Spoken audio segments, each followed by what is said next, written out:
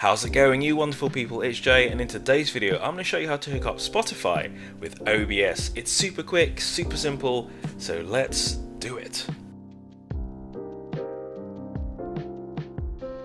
So sometimes you may be playing music on Spotify, you may want to show the audio info on the screen, you may be doing something like just chatting, you may be doing something creative, you maybe even want to have a Twitch radio station. It's all possible with a little plugin for OBS called Tuna.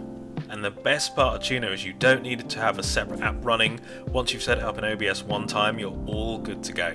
So the first thing you need to do is visit the link below, click download, and then select the version you need. It supports Windows, Mac or Linux.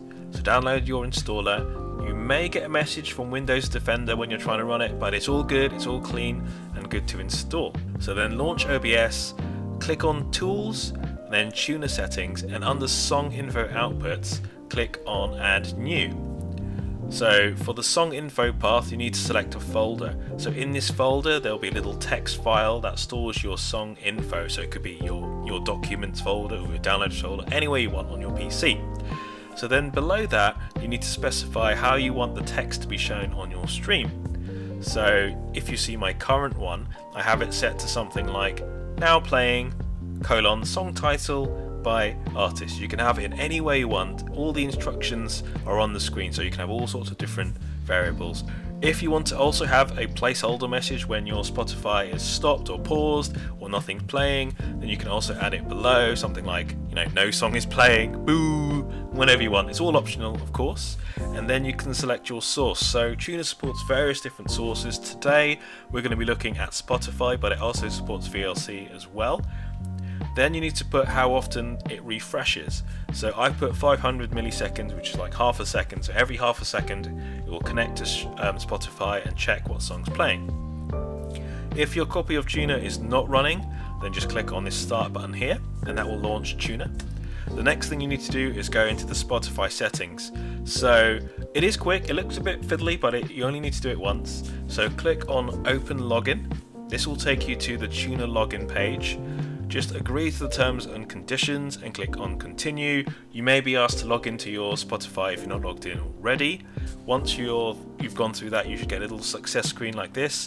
Of course I've blurred it out, I don't want to share my token, but you just copy what's in the box and then you paste it into the authentication code box in OBS. Once that's in place, click on request token and that generates a little token to connect to Spotify, and that's it.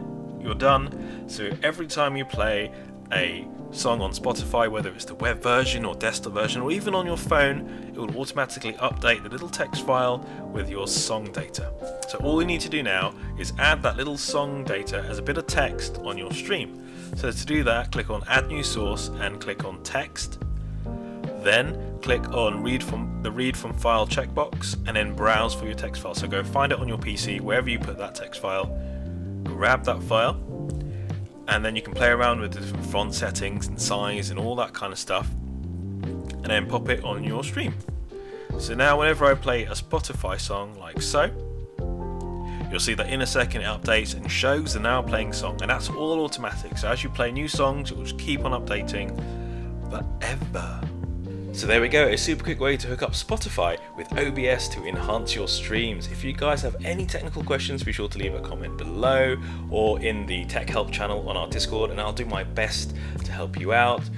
We also have a little playlist with all sorts of tech videos, all sorts of stream tips and tricks. Links are somewhere up here and somewhere in the description. Be sure to check it out. And if you like this video, if you found it useful, be sure to hit the like button. If you want to see more videos like this, more Nintendo geeky retro videos, you may want to subscribe. And before we move on to the next video, be sure to check out our exclusive merch, Geeky and Gaming Designs, voted for by you. Thank you so much for your support. Links are below. So Spotify, OBS, super simple. Hope you guys found this video useful and we'll see you in the next one. Toodaloo!